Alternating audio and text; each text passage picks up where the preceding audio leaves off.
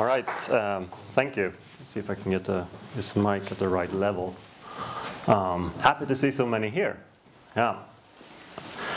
And always nice to get out of my office and talk science, even though this feels like a bit of a different audience maybe than what I'm used to. And I hope I can deliver what you're here for. And as sorry, I lost your name. Elliot was it? Said, I'm a researcher here at Uppsala University. I did my PhD here many years ago. Then I went to Canada to study wildfires, and I came back and now a researcher here. And I'm focusing a lot on wetlands and the forests up here at high latitude, more coniferous forests. And I'm trying to understand these systems, how they function, and how they will change maybe with climate change and with land use change. And of course here, wildfires plays an important role. And that's why I'm here today, to talk about wildfires, climate change, and land management. And I'm going to try as much as possible to put this into like a social context. So we'll see how I manage. All right. So, wildfires. Yeah, so this has attracted a lot of media attention over the last years. I guess you all have seen the headlines, right? All over the world. In Sweden, we had last year with many severe fires. It was all over social media, it was on TV, yeah, whatever. All these things. Here we have some from this year. We heard a lot about the fires in Amazons. But there are other things we see here from Russia, Alaska, Bolivia, all over the world. And this, these are more like almost horror headlines sometimes.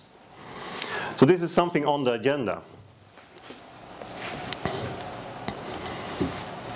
But in the context of climate change now, where it's usually, well, there are more fires, it's more of this, it's more of that, it's more severe. You hear this all the time. But then it's also good to stop a bit. Okay, so are actually wildfires increasing? I think that's a relevant question in this. And we can look at some of the data we have. This is from Canada. They have one of the best data series available. This is from 1980, showing, we see the solid line here. That's a number of fires. Which we see is kind of stable, almost decreasing a bit now towards the end here. The bars, they show the area burnt, the area in the landscape that actually burned each year. So look at that, we can see that, well, it's kind of hard to, maybe if you squint, you can see that on average, maybe the running mean is increasing a little bit the last 5 years.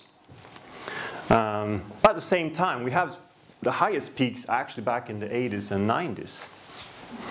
So it's kind of hard to make the conclusion that everything is just getting like more and more fires and bigger. The red line here, that's the size of Uppland, this county, just so you have a reference point how much that burns in Canada. So we can move to Sweden, to this country. We don't have as good data. We have some data here from 98, last 20 years. We see most years we basically have no fires, wildfires in our forests.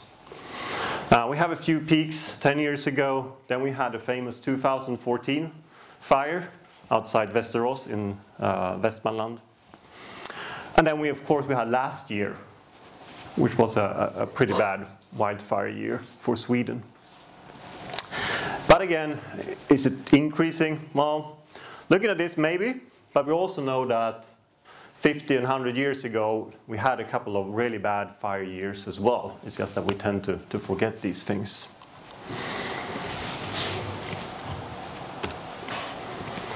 And last, we can look at the global level. So this is burnt area of the whole Earth. And when we look at that, we see actually a decreasing trend over the years. This is over the last 15 years or something. But this decrease is mainly due to the decrease of burning of grass and shrublands near the equator.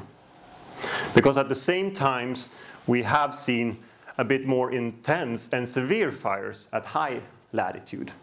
Because 80% of the fires we have, like at the global level, that's these shrublands and grasslands that burns. So that can drive this whole pattern. So we also have to look at what's happening at the sort of like local spatial level.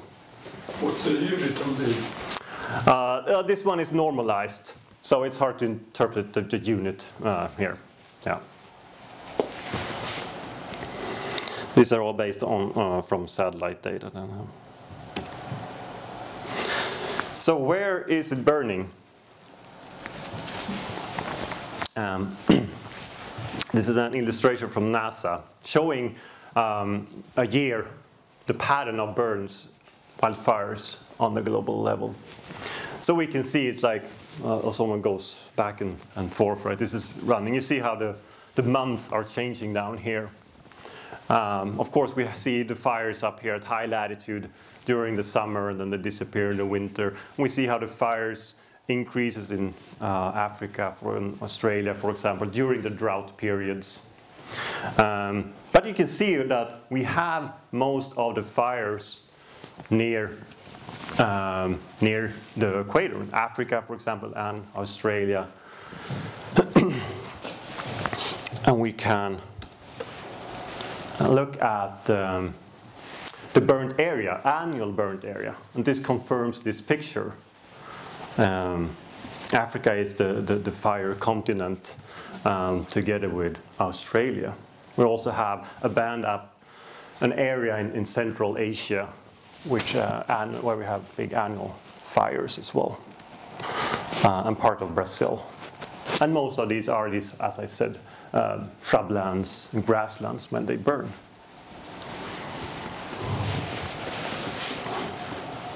So the more like forest fires that maybe sometimes people think about, they are a quite small proportion of the wildfires we have at the global level. So you have these different fires, as I said. We have more the shrub and grasslands, and we have the forests. And I think there is a bit of a misunderstanding sometimes what a forest fire is and what is actually burning.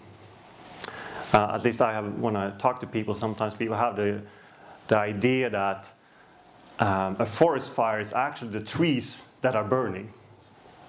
Yes, they are burning a little bit, but the tree trunks and everything, that's intact. It's not consumed. What is consumed is what's on the fuel on the bottom of the ground, what grows there, later debris, and up here where we live at high latitude in our coniferous forest is also the organic soil layer that is consumed. That is what's actually burning, the organic soil. That's where we lose all the carbon, not the trees. So if you have in the first panel here, I think this is how many people look at forest fires, that the forest fire goes by and that is like wasteland afterwards. It's just that everything is gone. But that's not true. I don't know if you have been, some of you maybe have traveled through the areas that burned in Sweden last year. If you do that, you see that, well, the trees are all there, right? It's just that most of them are dead. They're still standing for a few more years, then eventually they fall. So the reality is more like this. When you have a forest fire, you're left with the trees, but they're in many cases dead. Sometimes they survive as well. And what's burned is the ground. When you have the bush and grassland fires, those areas is just the grass and the shrubs, and they get consumed. Those habitats usually don't have much organic soil anyway. So you don't lose that much carbon from those systems. So they are very common, but when you do the calculations, they don't actually contribute with so much carbon emission at the global level. It's what we have up here that matters more often.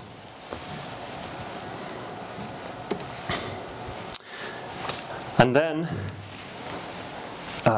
when you discuss these things, okay, are wildfires increasing and what is happening? People are always looking for kind of a reference point, but it used to be that way. It used to be like that. And then it's when you look at a longer time perspective, it immediately gets very hard to sort of like have a reference point. As usually in ecology or when you study these things, because things happen, it's dynamic, changes over time, right? So it's a really good study from northern Sweden that look at a quite like concentrated area to look at fires in that area. And that study went back 500 years. And the first 200, 250 years there, maybe quite low fire frequency. And then when settlements, so like when people started living in the area more, they started to use the land in a different way. They started to produce charcoal. It's a big industry in Sweden. They started to try to a bit of kind of almost like a slash and burn thing to try to farm the land sometimes, so they needed the fires. Which you see an increase there, number of fires. Quite rapid, quite big increase. But then forestry became important in Sweden. And suddenly there was a value of the forest, and you don't want to burn that down then. So you have a rapid decline in fires in that area. And on top of that, 100 years ago, we implemented a very good fire suppression here in Sweden. And then basically the fires were gone completely instead. So, looking at this is of course hard to say sort of like what is a normal fire regime when we humans actually change it so much.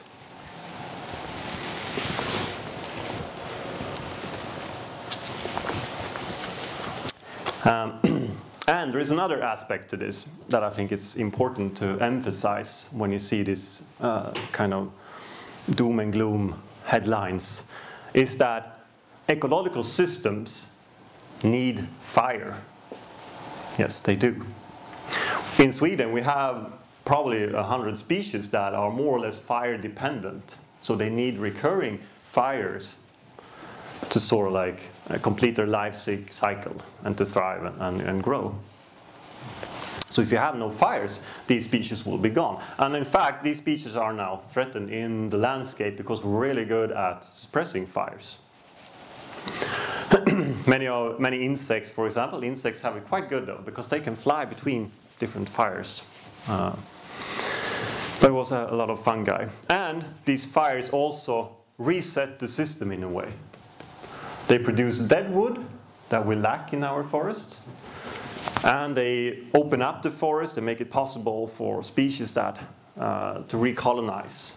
So they're important for the succession of these systems. So fires are not always bad, as you may get that impression just looking at reading the news sometimes.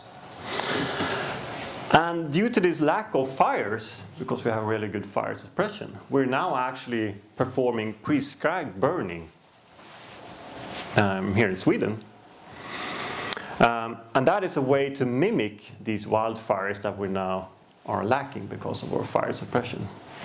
So we took away this element, this disturbance in nature, and now we're trying to sort of like reproduce it in a way.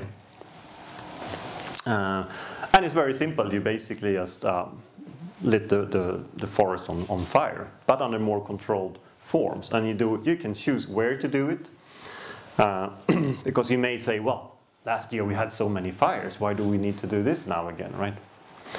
But so when we do prescribed burning, we can choose where in landscape we do it, so we can distribute it better, maybe, to help many of these fire-dependent species. It's not only in Sweden we do prescribed burning, though. We have the longleaf pine savanna system in southern USA, used to cover vast areas. Now it's only a fraction left of that. And the US Forest Service is now trying to restore some of that. And they use prescribed burning. You see on this picture to the left, when you have no burning, very different from the system to the right when with burning. You get a very different ground flora. You get more species, more insects and everything, right? This is kind of what's called a fire-dependent ecosystem. It's sort of like it's shaped by these recurring fires. And there's also sometimes prescribed burning is used to stop very severe wildfires. So maybe you heard about this, but if you suppress fires everywhere, and over time they will build up fuel, right? So if there are no fires, after many years there's a lot of fuel in the forest. So in Canada and the US, for example, that fuel load can get really big, and then when the fire once comes, it becomes a mega fire, like a firestorm almost, blasting through the area. And you don't want that. So what's used then is prescribed burning to have like light fires now and then to remove some of the fuel load, so you don't get these mega fires that can be devastating for society. So again, this is a way where we control what's going to happen in nature when it comes to fire.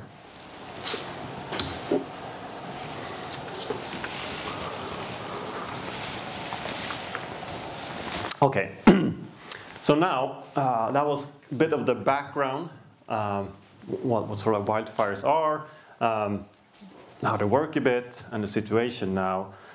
So now we're going to connect it to the climate change. And there are maybe some obvious links that I think most of you have heard before.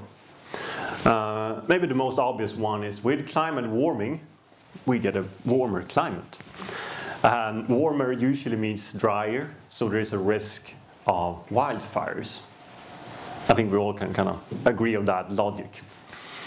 The other thing though is that with warming, the atmosphere can actually hold more water. So sometimes we get a more humid climate as well. It depends a little bit where you are in the world. So that can actually work in the opposite direction. So the case is not crystal clear. With a more chaotic or like warmer atmosphere, you usually get more lightnings. And with lightning, more lightnings also increases the chance of ignition in nature. So you may have more wildfires due to this. On the right side, we have some of the feedbacks with wildfires that are also kind of known or classic. When things burn, when biomass burn, we produce carbon dioxide, a greenhouse gas, and carbon monoxide as well. So there is sort of like, if you get more wildfires, that will burn more fuel. You get more carbon dioxide, more greenhouse gases will enhance the climate change even more. And that is then called a positive feedback, right? On the other hand, the wildfires also create a lot of smoke. And smoke will block the incoming radiation.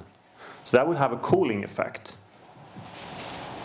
which would work in the opposite direction, like for of global warming. So that's sort of like, the smoke though will after a while disappear. So this is a very short-term effect, while the carbon dioxide will stay around for much longer time. So these are often like feedbacks or links that are brought up and mentioned and are not that hard to follow.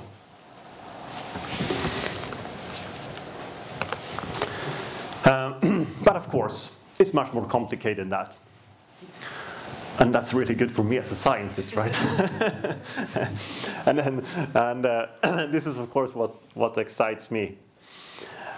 When you get these kind of things that are a bit unexpected or hard to explain, and you have to, dig deeper. So of course, this is really, really complicated. Maybe it's the first sight though, because I'm gonna stay here and I'm not talk a little bit more about this, because now we're gonna link this to land management here. So this is a very central point. I would say there are two main factors to look at. We have the atmospheric properties and vegetation type in the bottom here. Atmospheric properties That's basically the combination, sort of like the gases we have in the atmosphere, the particles, what it consists of. The vegetation type is exactly what it says. The vegetation type is kind of what kind of species do we have growing in a specific area? Are the trees? What kind of trees? Are they coniferous or the broadleaves? Or is it just grass? Right?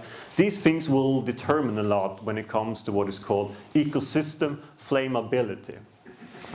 And that is basically how easy this ecosystem can burn.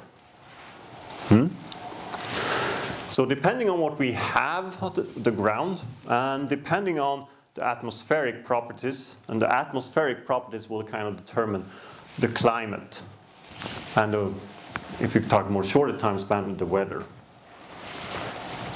So we have these two main factors in the bottom that links up to ecosystem flammability, so how easy the system can burn. And when it burns, we get a fire at the top. And then that fire can have feedbacks, as I talked to before, some of the ones I talked to you before, into this system. After the fire, we may get a vegetation type that is either even more vulnerable, that would be a plus sign, that would be positive feedback, or we get a vegetation type maybe that is less vulnerable to fire, and then you will have less fires in the future instead, and that will be a negative feedback. On the right side, we have the same for atmospheric properties. For example, I mentioned the carbon dioxide, the greenhouse gases. That will be a positive feedback, so plus sign, more fires. So there are all these feedbacks going back into this system. So I think this sets the framework, and now we're going to link this up to the land management. We have our greenhouse gases that we produce, which changes the atmospheric properties and the climate. So that's a direct link to what we're doing. Next thing is what I also talked about, ignition and suppression. So humans here are kind of gatekeepers for that last link here. We decide a lot when we're going to have ignition or when to suppress. Vegetation type, very much involved in that. That's our land use. We choose what to farm. What kind of farming? Are we going to herd animals in this area? What kind of grassland do we want for that? Forestry, what trees are we planting? So we're deciding this as well to a great extent. And then the last thing, this is mostly because I'm working with it quite a lot, is the draining. Since I'm focusing on wetlands in my own research, then draining becomes very important. We drain a lot of land, and we do that because we want to increase production usually. Wetland is not very productive. We want to use that land to produce crops or forest products. So we drain, and when we drain, we get rid of water. That means drier land, increased ecosystem flammability. So as you see, when we start putting these things on top here, we're very much involved in this process and these feedbacks. I'm actually going to skip that one.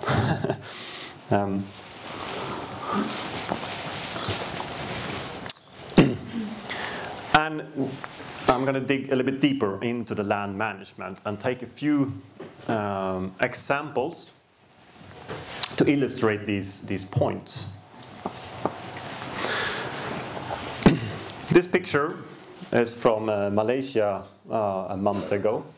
Well, the picture to the left, I should say, where you see the haze. So that's basically smoke coming in from wildfires. And to the right, you have a picture of what it looks like a clear day when there are no fires in that area. So this is an area that is very exposed to wildfires and fires. And I think you may have heard on this on the news as well. And this is much related to the oil palm problem and these things. And I'm going to dig a little bit deeper to that, but first I also want to show a picture from Moscow, a similar picture in haze. This is from 2010. And 2010 was a really bad wildfire year for Russia. Many of their drained wetlands around Moscow burned that year. And they got this smoke coming into Moscow. Created a huge problem. A lot of people died actually. And because and the same thing in Malaysia. This is really, really bad to inhale, right? So it's it's not good for humans at all. And these are then, as I said, this smoke usually comes from drained wetlands. And these wetlands are what's called peatlands. And peatlands are a specific type of wetlands that have very thick organic layer. And if you remember what I said earlier, is that it's not really the forest that burns so much often, it's on the ground. And when you have dead organic matter on the ground that is thick and that is dry, that means that that will be consumed, right? And basically then you will get these really bad clouds. So let's look a bit closer to Malaysia or Southeast Asia. What we have there is what we call tropical peat swamp forests. So I mentioned peat before, peatlands. Again, they are basically wetlands where over time the plants have, part of the plants have died and they're on the ground, but there is water on the ground as well, which means that they will not be decomposing. Right? If you know, here, if you throw whatever you throw on the ground outside here, you will not basically not find it in a year. It has been decomposed by soil animals, microbes, etc. But if the soil is waterlogged, if there's water there, there's no oxygen. So much of the biomass will not decompose. So over time you will build up organic matter, and that is called peat. So these wetlands, they have maybe 20, 30 meters of peat that has accumulated over 15, 20, 1,000 years.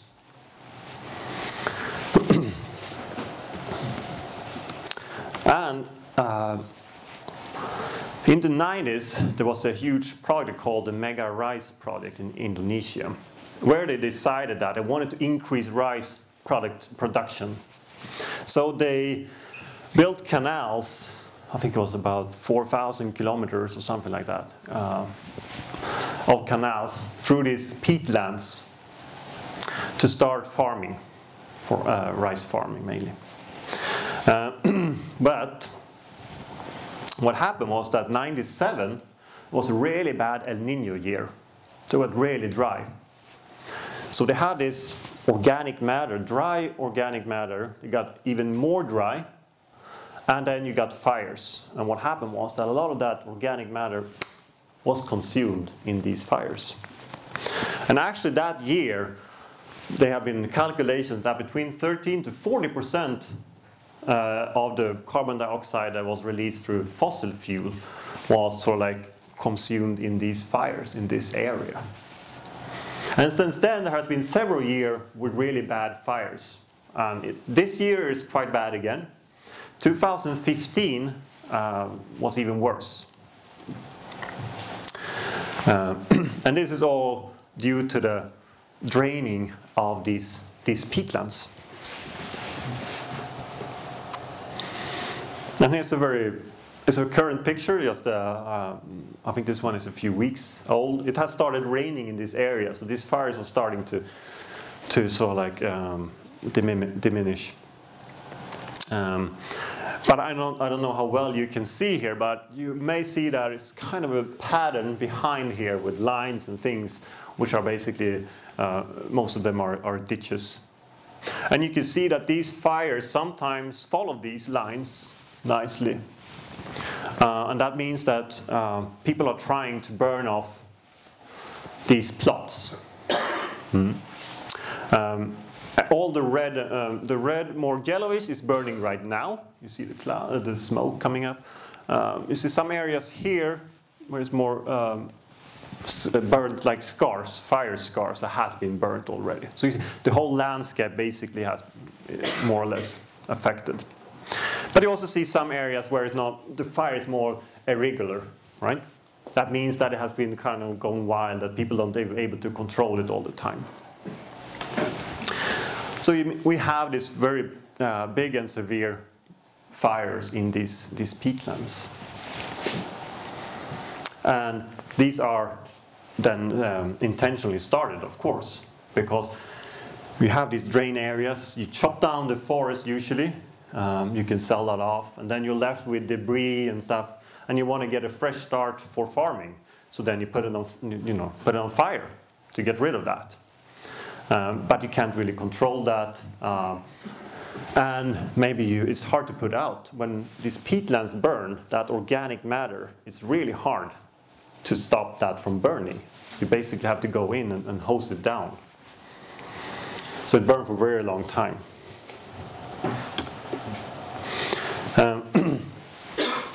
And I'm going to try to explain how this works, because I'm now showing for Southeast Asia. But this is actually the same process for the fires we had around Moscow, which were also peatlands that burned. And it's actually the same problem we have in Sweden when we have some of the fires, because we have drained our peatlands as well, mostly for forestry, also for our agricultural land. On the agricultural land we don't get much fires, obviously, but in the forest we do.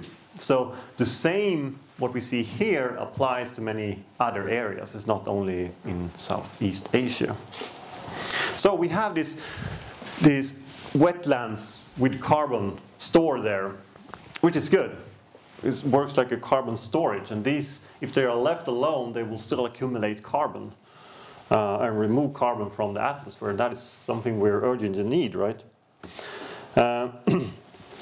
When we water the water level, we add oxygen to the system. With oxygen, microbes are thriving better, so they start to decompose. So we start to release carbon immediately when we do this, which is a problem. But if we then have a fire on these systems, then we have now basically dry fuel, dry peat. I mean, we still use a bit of peat in the here in Uppsala to produce hot water, actually. So this is good fuel. It's really high energy and everything, right? And here it's dry now. So we got these peat fires, produces quite toxic smoke. Not good if you live in the area. And that will sort of like chop off, consume the top layer, produce and release all that carbon. And if we go back to Malaysia, for example, in that area, what happens there is that usually you plant maybe oil palm on that land, or some other crop.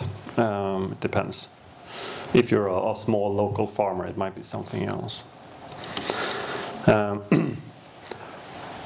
You can also have a situation, for example, that mega rice project, as any large-scale project like that, it was doomed to fail. So many of those areas were abandoned eventually, and now it's kind of recolonized by other trees. And what colonizes in that area, for example, are some species of acacia trees, which are very fire prone. So there is a risk that you get fires again because of the vegetation that colonize these kind of dry peat areas now. So there are one of these feedbacks, again, depending on what vegetation you get. Here's a picture of me. You should always have a picture of yourself, they tell you. And this is from Sweden, so we're back here now. And this is from the fire we had in Västmanland outside Västerås. And this is one of the drained peatlands we have in Sweden. In this case, it was drained to increase forest production. And you can see the trees behind me where I'm standing. And this illustrates again that it's not the trees that burn, it's the ground that burn. The trees are almost intact, right? But I'm now standing here on what is mineral soil, which means there is no organic matter left. That was like consumed in this fire. So it doesn't matter if you're in Asia or Moscow or in Sweden. When you drain these peatlands, there is always a risk in terms of what happens when you get a fire.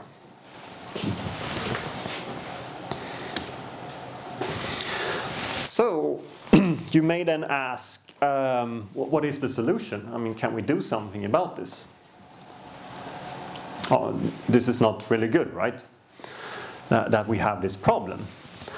And of course, the solution is kind of simple in a way. We just have to re-wet these areas or restore them somehow. To the left here is a picture from a dam. Down, I can't remember now where it is exactly, but it's a tropical swamp forest at least, where they try to restore it, the area, and re-wet. To the right, we have a dam outside, in the area outside Moscow, Russia. And because after the fires in Moscow 2010, I mean, they realized that this is a problem. We don't want this to happen again. So they actually initiated a big re-wetting program where they re-wetted tens of thousands of hectares of drained peatlands around Moscow to prevent this to happen. And that has been really successful. So they went out, built these dams like you see to the right. Southeast Asia, much more complicated. A lot of people are living in these areas, depend on that land, right? It's not just to go in there and say, well, you need to, re-wet this area. You can't do that. This is like socially impossible, economically impossible, politically impossible, basically. Very complex problem. And a problem that many of you in here are probably more familiar with how to deal with.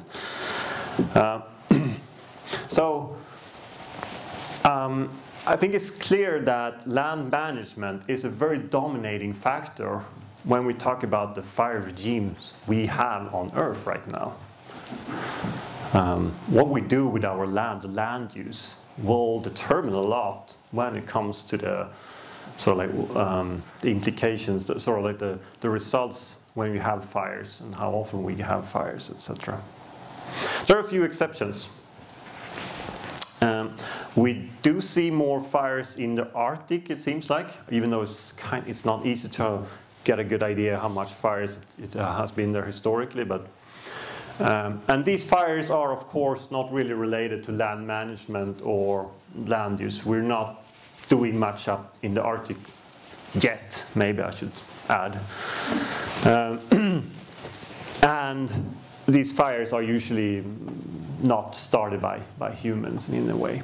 And I think the same goes for some systems still up here in the boreal, like northern parts of Russia, some parts of Sweden, Canada, Alaska, and there are some other parts of the world also where it's maybe not so human influence still, though. But those are more exceptions than the rule.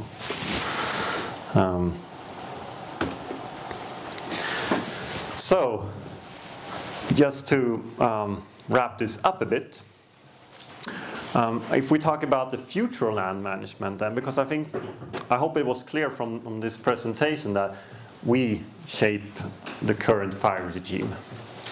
And when you have the combination of bad management plus climate change, you can get a problem here. You get very high fire risks. And so to deal with this in the future, you need some more adaptive management. You need to understand sort of like what you do with the land will change how it can react to climate change in terms of fire.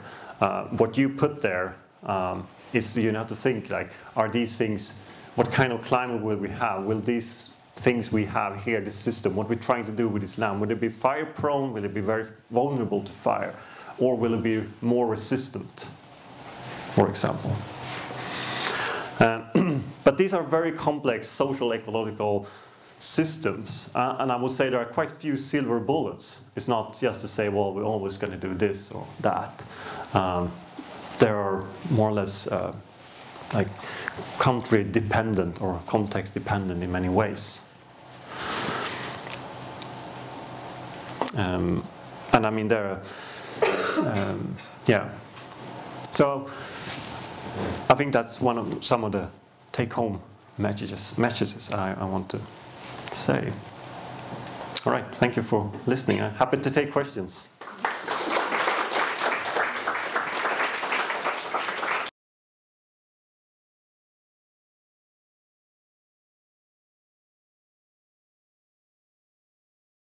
Yeah, so let's start with the first one then. So the term wildfire is kind of ambiguous, actually. I think you have a good point there that it's not a really clear cut. Usually, as the term suggests, wild, something is out of control that you don't really, yeah, you can't really control that. It's on its own now, and it's usually, I think, it's used in a way that it doesn't matter who started it or how it started. It's more like how it's the behavior of the fire, I would say. So that it's called prescribed burning, for example, of a reason. It used to be called controlled burning until people realized there is no such thing as controlled burning when you're out doing these things, because things can always go wrong.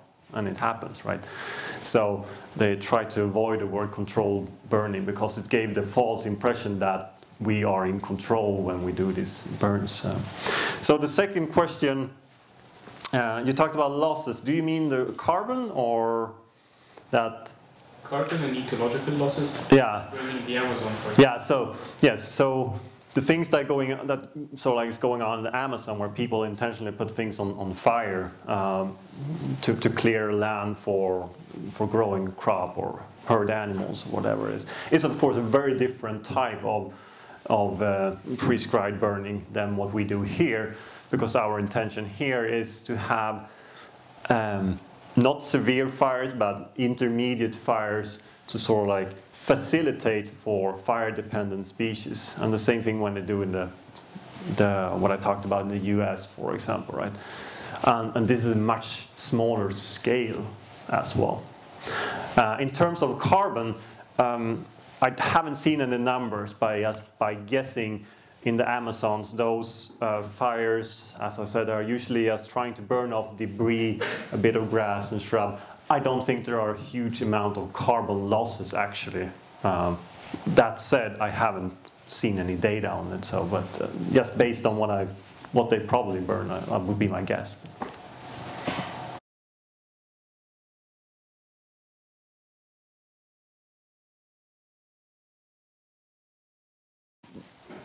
My guess would be that really long dry periods will make things worse.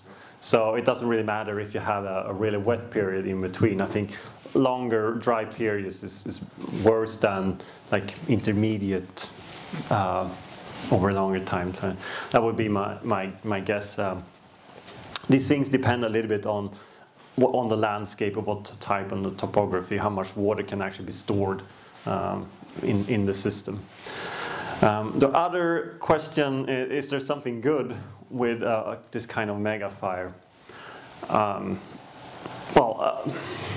It depends on how you define good in this case, I guess, but rarely, I would say. It is correct, though, that with smoke and larger fires, you can actually build up basically rain clouds. So they have seen now that bigger fires definitely have direct implication for the weather quite far away, can implication for the fires weather system and form clouds and all that. But these things in general are quite quite short term, I would say, in that case. Is there a definition for a good fire? I think the prescribed burning we do here and sometimes parts of the States and whatever, you know, those are maybe good fires. Some of the wildfires that are out of control in areas where we don't have many people living, I mean, they are needed for the ecological system to be maintained to maintain some diversity and things, right? So those are good from a ecological point of view, maybe. I think that depends on who you ask, I guess. Another risk with these big mega fires is, of course, when you talk about California and that area. So we have in some of these parts area, we had some threatened forests. We had like big redwood trees and all these things, right? So they're afraid that there will be buildup of fuel in those areas. So they're trying with prescribed burning there to keep like the fuel load like quite low to avoid mega fires, because they may actually be able to kill off these giant trees because there are certain areas, right? So there is the Forest Service do have very active management here to try to understand how to deal with it. Yeah.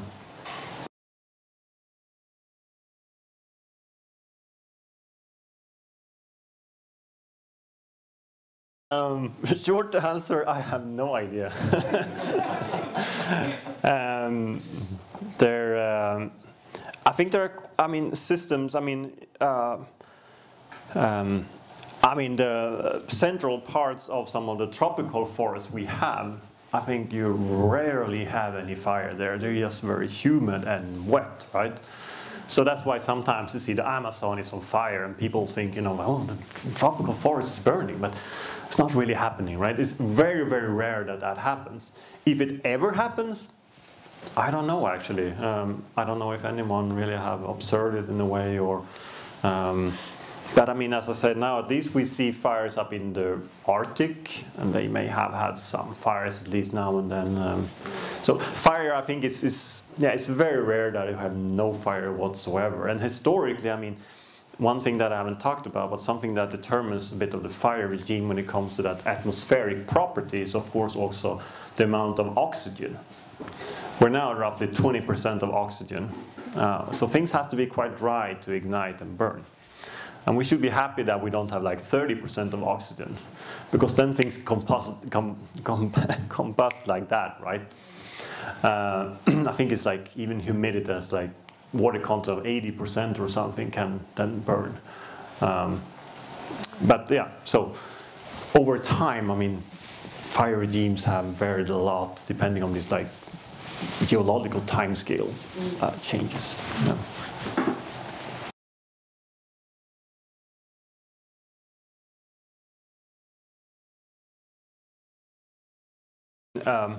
These larger fires, both in Russia and in Canada, for example, Alaska. I mean, these things are happening in remote areas that it will just, you know, it will almost be impossible to try to do something. So, you know, it's not worth it.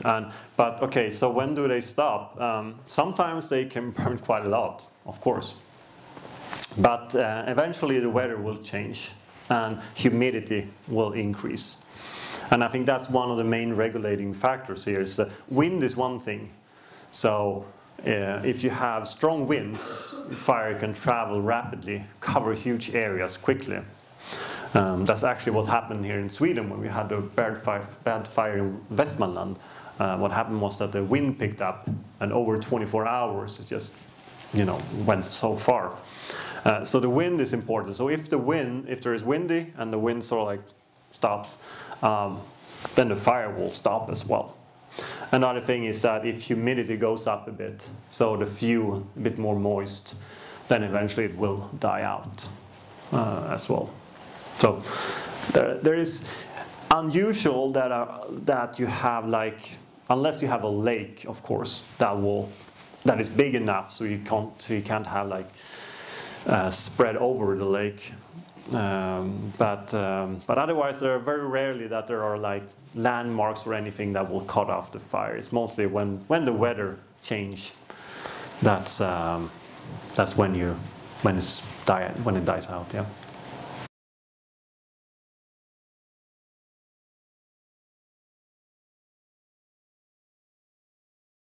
So in Sweden, it's actually most of the prescribed burns in the forest is actually on private land. Oh, yeah? Yeah, because that is done by the big forest companies. Since they are certified, they have to burn at least 5% of the area that they cut every year. So they actually do the bulk of the work when it comes to prescribed burning in Sweden. The state, so like the county boards, they do some, and that is mostly due to a project funded by the European Union that's going on right now. But otherwise, it's mostly the forest companies actually that do this prescribed burning in this case. And that is due to the certification, so they are obliged to do this.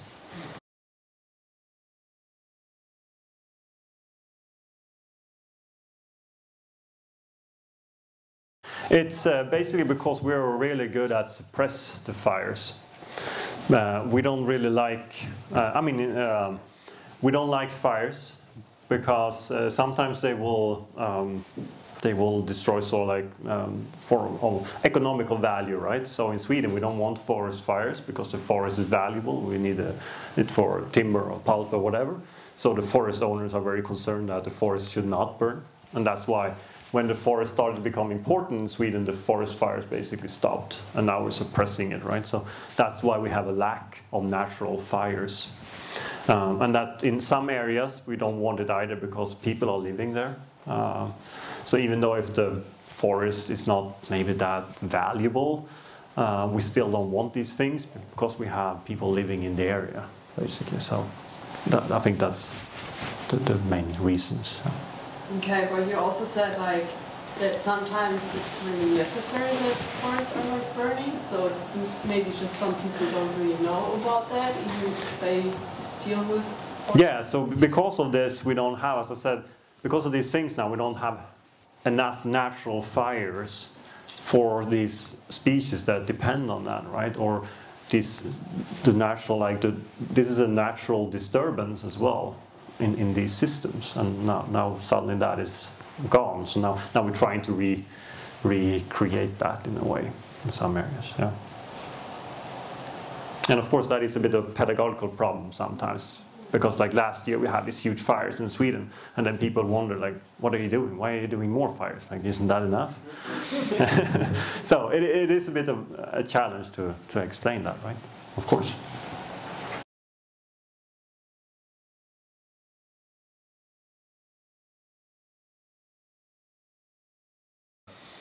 This question is, of course, very hot right now and has been debated back and forth.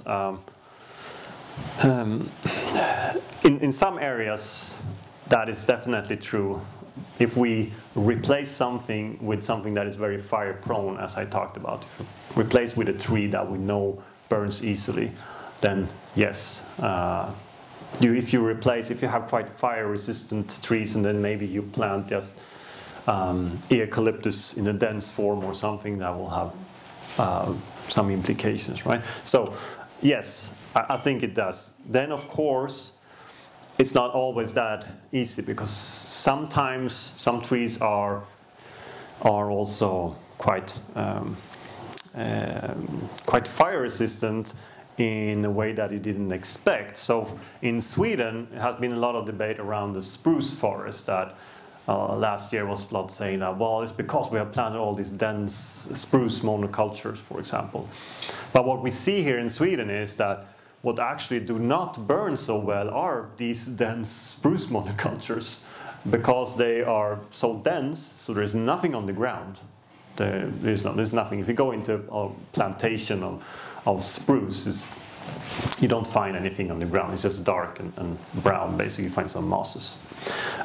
So they can almost work as like layers, or what do you say? Like where the fire will stop in a way. So sometimes it's not that easy. It's also been debated a lot how much, well, if we have more broadleaves in the forest, that will stop forest fires. And of course, birch, for example, in Sweden will burn less than pine probably. But that is assuming that you plant quite large areas with only birch. And then the question is, if you just have a little bit of birch, probably doesn't matter that much. You probably have to go all out to have an effect on that.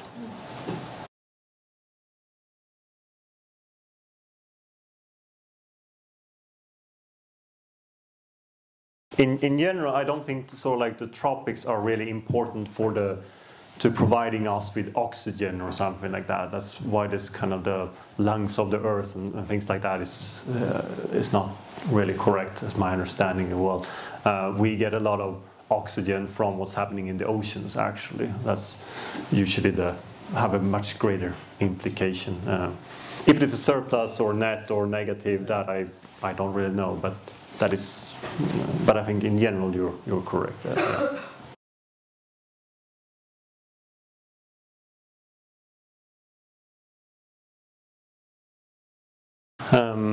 Rarely things stay stable in nature, I would say. So it's probably going to be more of a dynamic system than that. But over longer time scales, you have changes, right? That, as I say, if you have things, you can see this in, I think there are signs of this in northern parts of Canada and Alaska, where they have had some areas that has been affected by the wildfire. And then there have actually been wildfires again quite recently afterwards. So, which means that there's more and more deciduous trees that will just establish and survive, sort of like re-establish over and over.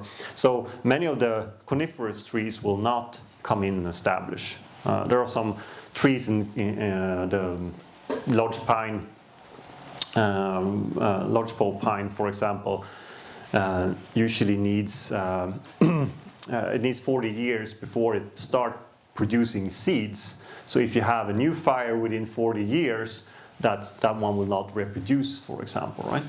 So then you will have more deciduous trees, maybe some other species coming in, and you will have another system in that sense that will balance things out.